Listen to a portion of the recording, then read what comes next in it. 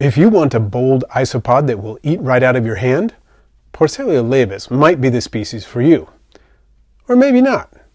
Hi, I'm Russ of Aquarimax Pets. Porcellio laevis is a very popular isopod species, but there are some drawbacks to it. Today's video will cover the good and bad of this species. I'll provide an introduction to Porcellio laevis and a few of its morphs. Next, I'll go into housing and care, followed by its suitability as a bioactive cleanup crew species, and then I'll talk about its pros and cons as a pet and hobby isopod. Porcellio laevis occurs naturally in Europe and has been carried by humans into various areas around the world. The word Porcellio means little pig, and laevis means smooth. As you can see, the carapace of this species is much smoother than its close relative, Porcellio scaber. Scaber means rough. Porcellio laevis is a moderately large isopod, occasionally approaching lengths of 1 inch, although it is usually a little smaller. Porcellio laevis cannot conglobate, but it can do what is termed a defensive curl. Porcellio laevis has quite a few variants. Strangely, some of them do not appear capable of interbreeding with one another. There are many reasons put forth for why this might be the case, and I have more videos on that topic. Here's one of them if you're interested. For now, let's look at some of those morphs.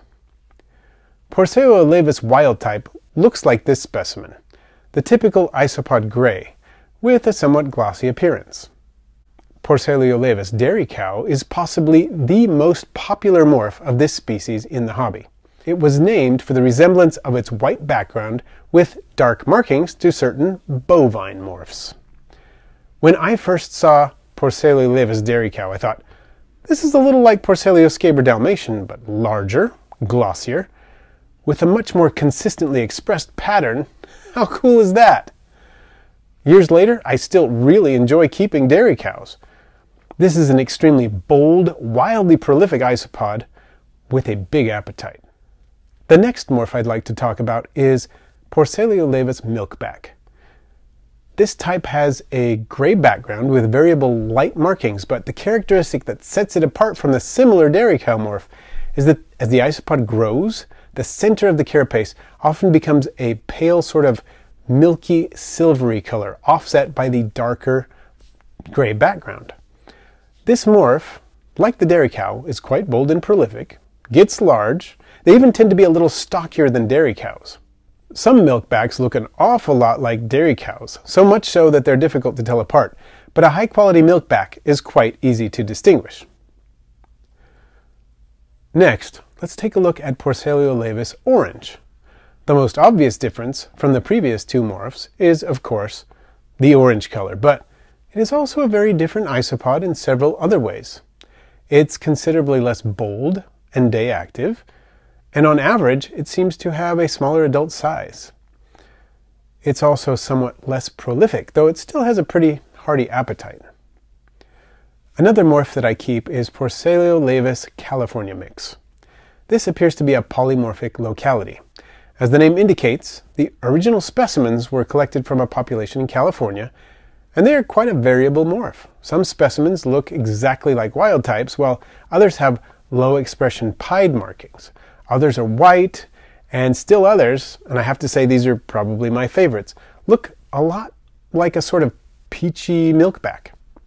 In terms of size, activity levels, and fecundity, they seem to be somewhere in between Porcellio laevis orange and dairy cows or milkbacks. But I haven't had my culture as long, and as I discuss in detail on my video on new isopod colonies, the behavior in a large, mature culture often differs significantly from that which you see in a smaller one. There are some other morphs out there, including a white morph descended from low expression dairy cows, a caramel morph, and this interesting one, the how now, which was isolated and refined by Kyle from roachcrossing.com. Kyle got this line going from a mutation that showed up among his caramel Porcellio laevis. He mentions on his site that these will not cross with dairy cows. I'm kind of tempted to see if they'll cross with Porcellio laevis orange, though. And thank you to Kyle for letting me use this photo, and I'll include a link to his website down in the description. Before I go any further, I'd like to offer my heartfelt thanks to my patrons at Patreon. Your support helps make these videos possible, and also helps me improve the quality of the videos that I create. What's more, I enjoy the opportunity to communicate directly with you through the Patreon platform. If you'd like to join the Aquarimax Patreon family for as little as $1 a month, please click the link at the end of this video or in the description. And now, let's talk about the care of Porcellio laevis. In many respects, Porcellio laevis is one of the easiest isopods to care for. Substrate moisture can vary quite a bit for this species. It does well in enclosures with uniformly moist, though not soggy, substrate, and it can do well in drier enclosures as long as it has the all-important hydration station. That said, providing a moisture gradient in the enclosure is the most practical way to care for this species, and in my opinion is optimal. Porcellio laevis is not particularly picky concerning ventilation either. I generally provide low to moderate ventilation for this species, but a little more ventilation is also fine as long as the enclosure doesn't dry out. As I alluded to before, this species has an amazing feeding response, particularly dairy cows and milkbacks. It will eat nearly anything, and fast.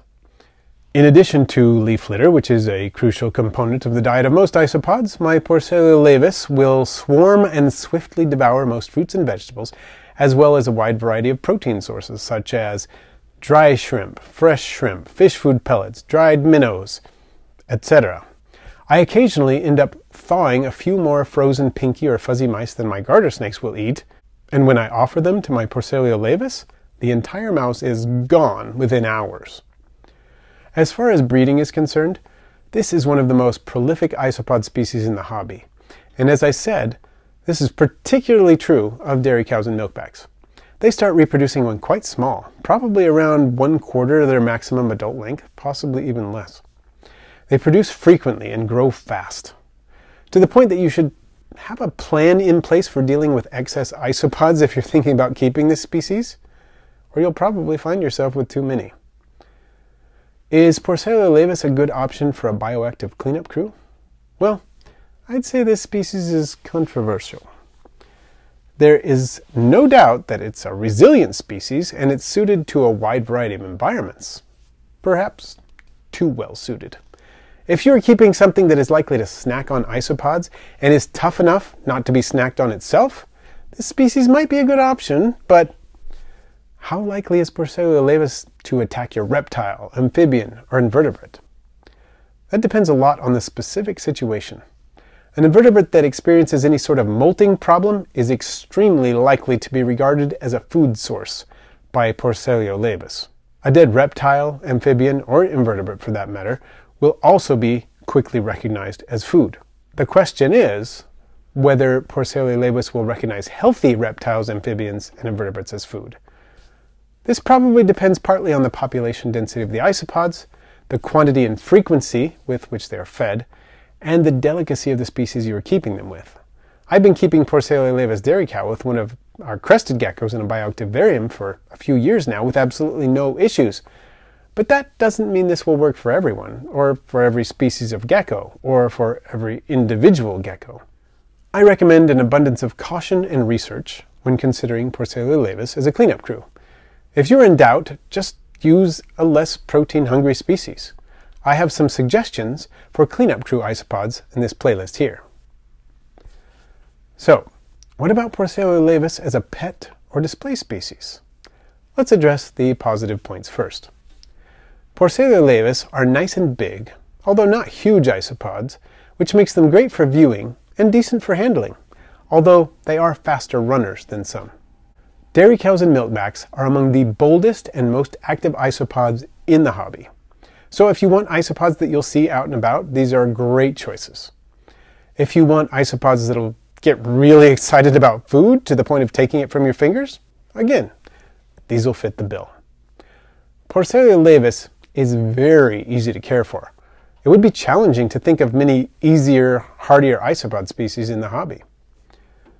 So far, it sounds like I'm describing the perfect pet isopod, but Porcellio laevis does have some drawbacks. The first is a pretty minor con. It's simply that There aren't a huge number of color and pattern morphs of this species, as there are of Armadillidium vulgare or Porcellio scaber. However, I think that by far the biggest con is that Porcellio laevis is very prolific. This might sound like an advantage, and it can be, but more than one hobbyist has expressed frustration at the fact that they have too many dairy cows and no idea what to do with them.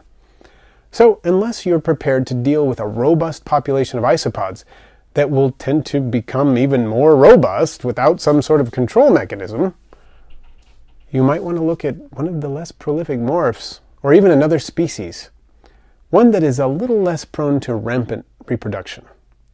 Personally, I adore my Porcellio laevis, but if you're still shopping around for a good isopod for your needs and interests, I've been building a playlist of isopod species profiles. Take a look, and then, in the comments of this video, tell me which species you would like me to feature next in the species profile series. Thanks for watching today. I post videos every Friday with Wednesday live streams, all on aquarium and vivarium pets, with lots of isopod content.